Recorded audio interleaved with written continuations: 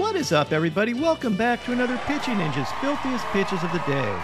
Remember, before we get to those pitches, hit that subscribe button. Join Ninja Nation. Be a part of the biggest and best daily baseball show on YouTube.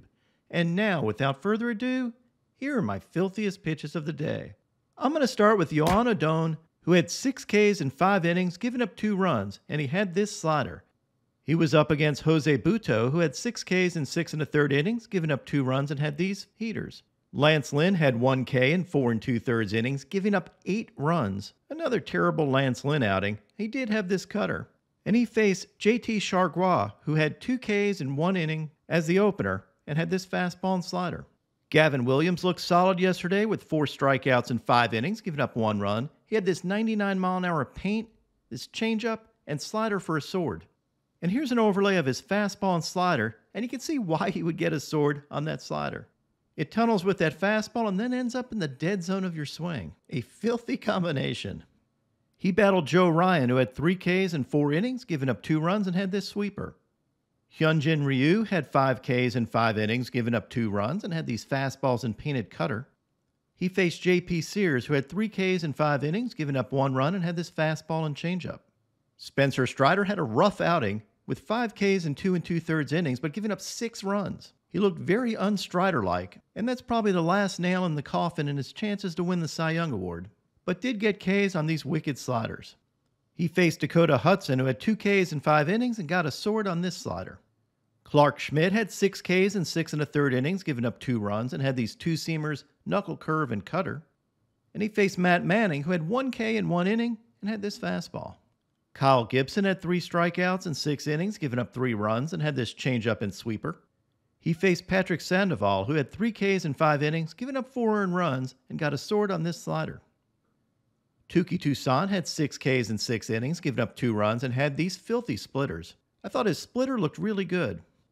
Freddie Peralta had 4 Ks in 5 1/3 innings, giving up 3 runs, and had this elevated fastball, these sliders, and this curveball. In probably the most anticipated matchup of the day, Justin Verlander faced off against Max Scherzer.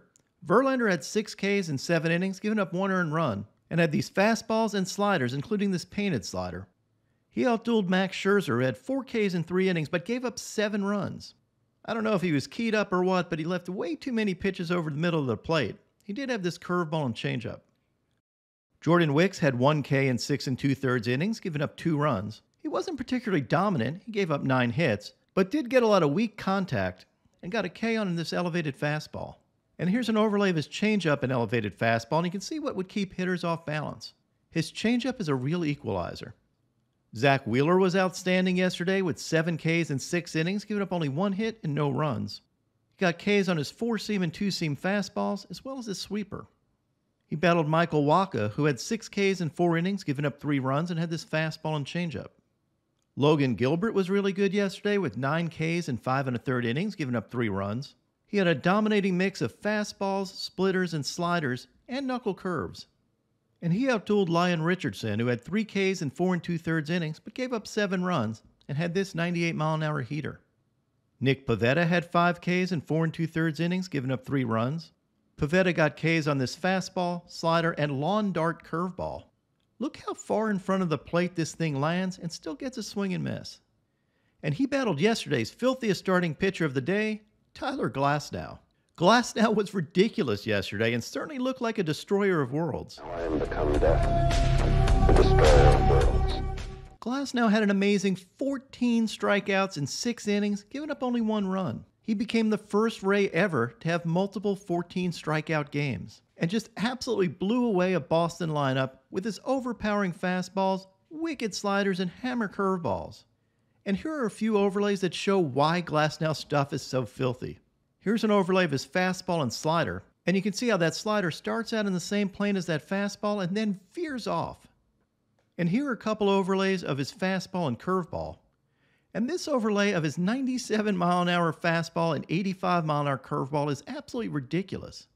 Look how perfectly these pitches tunnel, and then that curveball dives to the dirt like it was drawn there by a ball magnet. Okay, that sounded a little sexual, but when Glasnow's on, his pitching is kind of pornographic. Glasnow looked like a force of nature out there and probably could have struck out 20 if he stuck around. And here's a breakdown of Glasnow's pitch arsenal for the game. And he really spread around his Ks on multiple pitches. A fantastic outing by Tyler Glasnow. Now onto my filthiest relievers. David Bednar had this curveball and then this fastball off the plate that was called a strike, but I think C.P. Buckner just wanted to go home.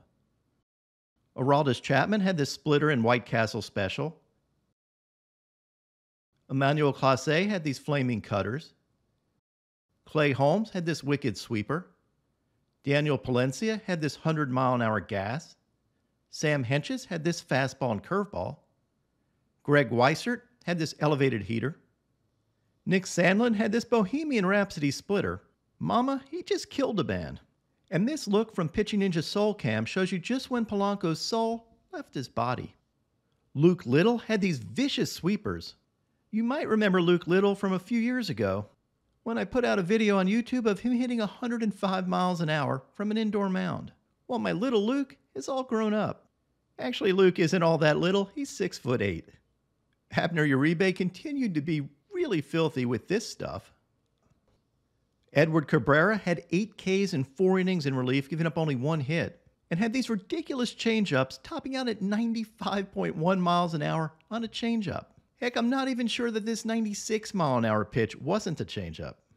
That high velo changeup is absolutely mind-blowing. And my filthiest reliever of the day yesterday was Mason Miller. Miller was back off his IL stint and topped out at 102.4 miles an hour and worked in some vicious cutters and sliders. Miller is going to be a stud in this league for a long, long time. And now my Pitching Ninja moment of zen. I don't know if the Angels thought they were getting in Adley Rutschman's head, but to me this just makes Adley even more endearing. He's eating a hot dog. We know you're eating a hot dog. I'm not, sir. What is up, everybody? My picks of the day today are a 3-leg parlay. I'm going to start out with Max Fried for 6 Ks or more, then take Carlos Rodon for 6 Ks or more, top it off with Luis Castillo for 7 Ks or more.